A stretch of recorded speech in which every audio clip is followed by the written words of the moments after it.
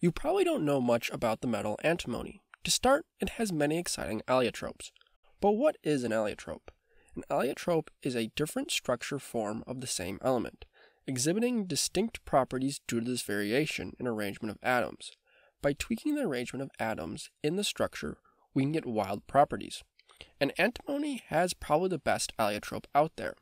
This allotrope, known as explosive antimony, does what it says on the tin, and explodes if you touch it. But to explore this property, we first need to make some antimony metal, and that's the goal of this video.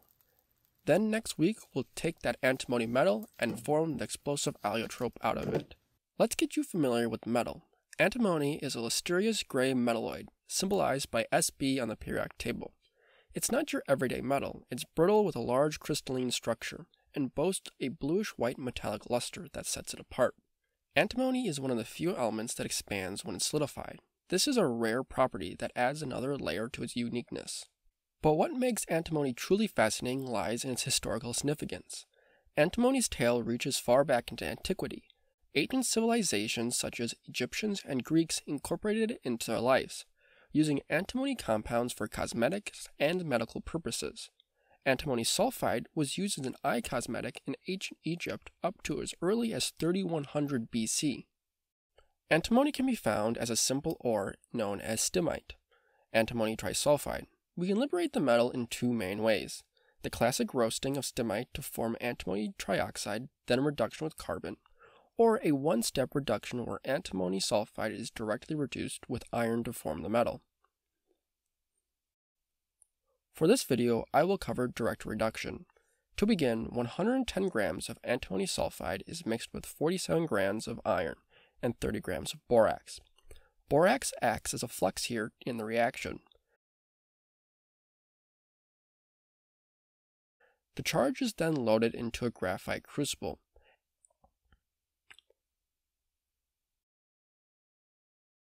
The reaction is carried out at 1000 degrees Celsius.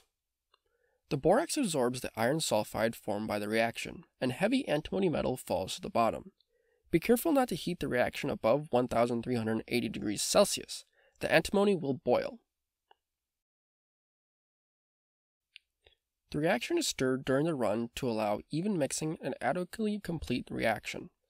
For these kinds of reaction, there is no clear sign that the reaction is done. After you feel adequate time has elapsed, the reaction is considered done. In my case, I allowed it to run for an hour to ensure the reaction was complete. Once the reaction is complete, the crucible is taken out and allowed to cool.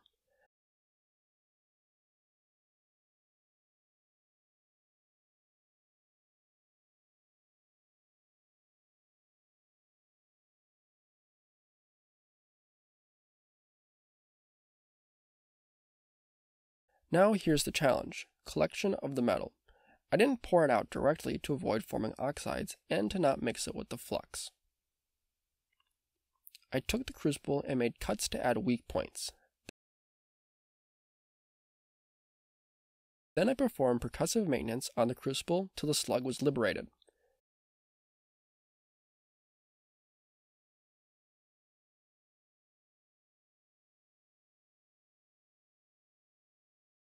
This reveals to us our excellently shiny metal, but this is much smaller than I expected, so some flux must have trapped the metal.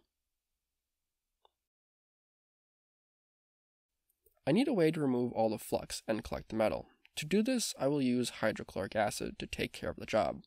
And the nice thing about this is that the metal does not react with the acid, just the flux. Digestion of the slug took a while, but by heating I accelerated the dissolving process.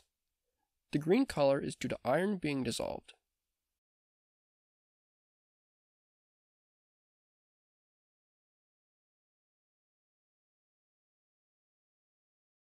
Once all the acid is used up, I decanted and rinsed our product.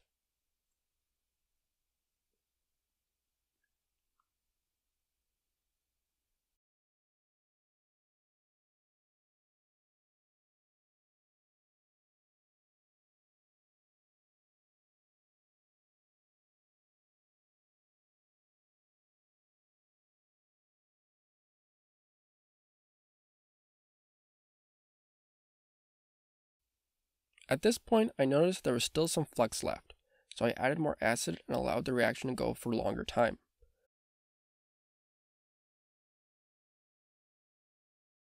Soon after, no flux was left, and we could see our nice shiny metal at the bottom. I again poured off the acid and rinsed with water. Then I removed all the water by allowing to rinse with acetone. This was then evaporated off, and we were left with a bunch of bone-dry antimony metal. This is fine, but I want a nice slug of antimony. I loaded all the antimony powder into a crucible and topped it off with some borax to protect it from the air.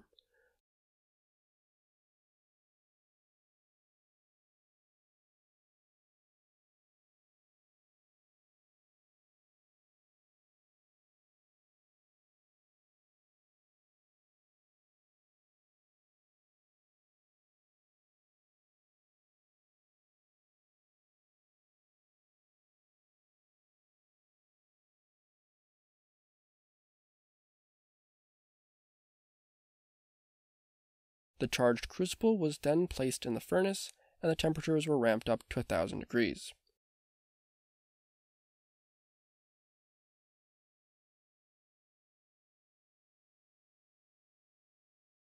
Antimony melts at around 600, so the 1,000 degrees will ensure that any impurities would melt out and get trapped by the borax.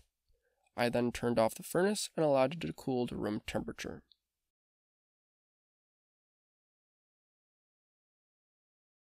At this point, I removed the crucible, and we could see our metal is nice and melted.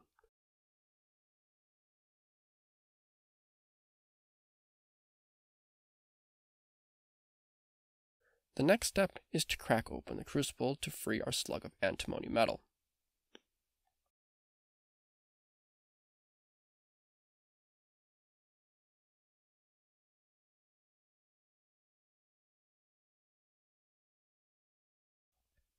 The yield was 52.32 grams, or 66.2% of the expected 78.85 grams. The low yield was most likely caused by insufficient mixing during the reaction, or loss during cleanup. If I were to do this reaction over again, I would use an excess of iron to ensure a complete reaction. The reason why I did not initially do this was I did not plan on doing the acid dissolving step, but the acid dissolving step will take care of any leftover iron. Now I can make explosive antimony allotropes. Thanks for watching. Stay scientific.